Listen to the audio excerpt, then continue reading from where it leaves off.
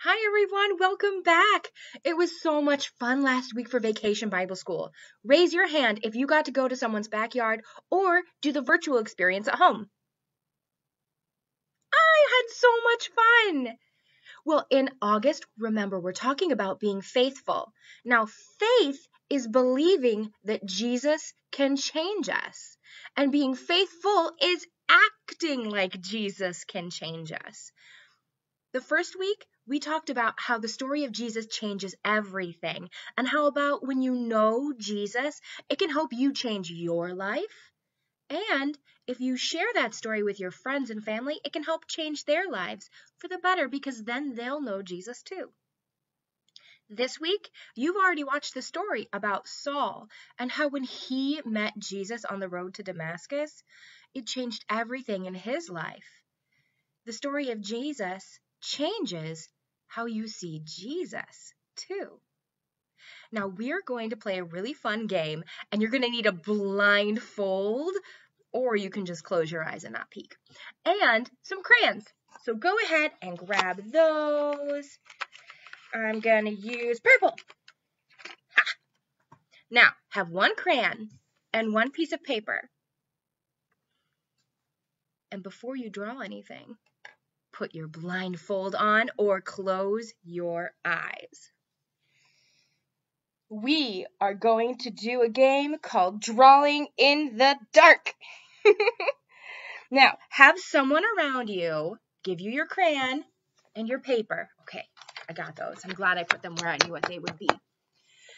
And then have them give you something to draw. And we're going to see how well people can draw with their eyes closed or with a blindfold. Okay, what should I draw? I'm going to draw a unicorn. Okay, I can't see. I'm going to start with a horn and then a pony face. You could draw whatever you want to draw. You don't have to draw what I'm drawing. Leg 1, leg 2, leg 3, leg 4, nice tail, beautiful mane. Okay, now, whenever you're finished, take your blindfold off or open your eyes and see how you did. Oh my goodness, this poor little unicorn. Oh no. Now, phase 2 of the game is to flip your page over or grab another page and draw the same thing with your eyes open. You could take as much time or as little time as you want. Oh, it's much easier to draw a unicorn with my eyes open. Much easier. My poor unicorn the first time. My poor unicorn. And this is my unicorn the second time. Now I want to show you my two unicorns together. Can you believe how different they are? You can play this game as much as you want at home. Make sure everyone gets a turn. And then when you're done, I want you to look at all of your drawings. The ones that you drew with your eyes closed or in the dark, and the ones that you drew where you could see. Our Bible story is kind of like that today, because knowing Jesus changes how you see him. Before I knew Jesus, I didn't know what to think. It's kind of like this drawing where the lines don't match up, and I only had a vague idea of where things were going or what shape it was in. But when I met Jesus, it opened my eyes into who he actually was, because I had a personal relationship with him.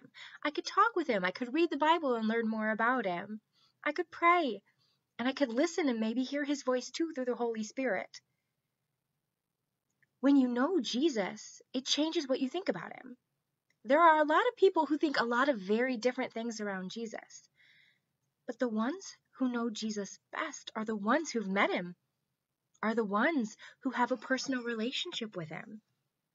They're the ones whose eyes are opened to see who Jesus really is. The dots are connected. It makes more sense.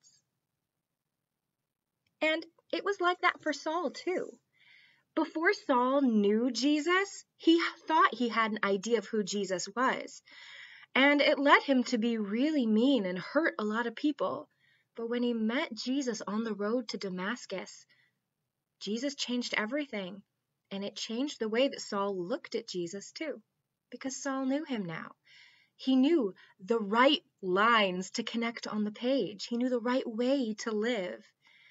And he wanted to spend the rest of his life telling other people about Jesus too. Because when you know Jesus, you want to share with the rest of the world who he is and how much Jesus loves them.